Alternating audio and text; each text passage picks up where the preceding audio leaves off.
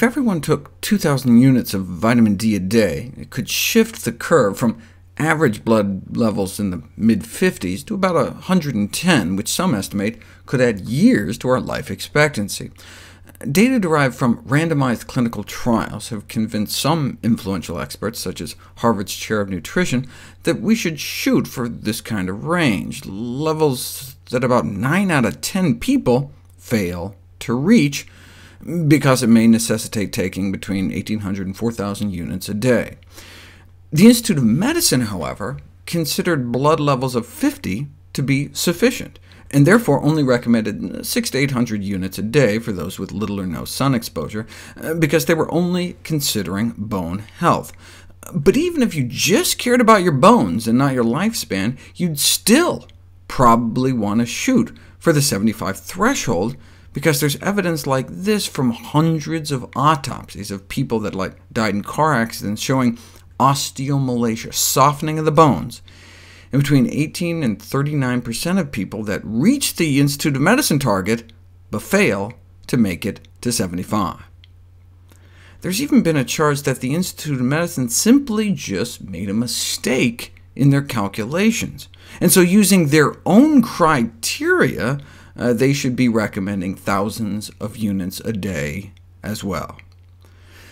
But the mere absence of soft bones can hardly be considered an adequate definition either of health or of vitamin D sufficiency. It's like saying you only need 10 milligrams of vitamin C to avoid scurvy. Yeah, but we need way more than that for optimal health.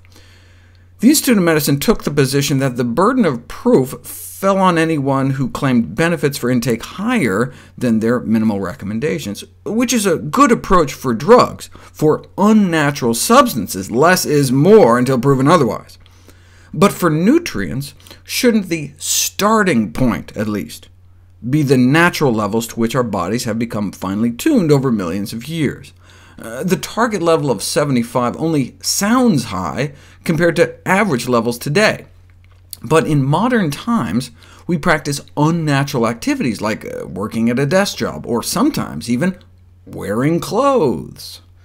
We evolved running around naked in equatorial Africa, getting sun all day long. If you measure vitamin D levels in those living traditional lives in the cradle of humanity, a normal vitamin D level would be over 100. So maybe that should be the starting point until proven otherwise, a concept regrettably many guidelines committees seems to have ignored. Now look, the natural level isn't necessarily the optimal level. Maybe the body would have thrived with less. So you still have to look at what levels correspond to the lowest disease rates, and when you do, the highest levels do indeed seem to correlate with less disease. You know what always struck me when I was doing pediatrics? That breastfed babies required vitamin D drops. I mean, shouldn't human breast milk be a perfect food?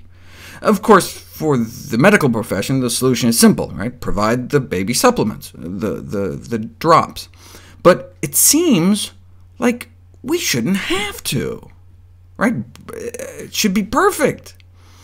But look, you measure human breast milk these days, and it has virtually no vitamin D, and would cause rickets, unless the mom had vitamin D levels up around, you guessed it, the level natural for our species, which of course makes total sense.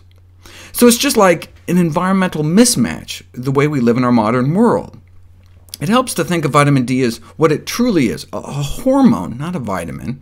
So if you think of it like that, then it would be reasonable to have normal levels. Right? We physicians try to maintain blood pressure and all sorts of parameters within normal limits, but why is so little attention paid to the status of the hormone vitamin D?